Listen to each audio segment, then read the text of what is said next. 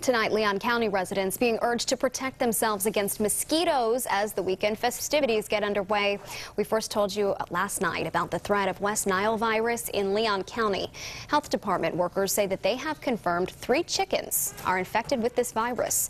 So far, no human cases of West Nile have been reported in our area, and health leaders are hoping to keep it that way. They know a lot of people are going to be outside this weekend for the football games, and they want you to protect yourself.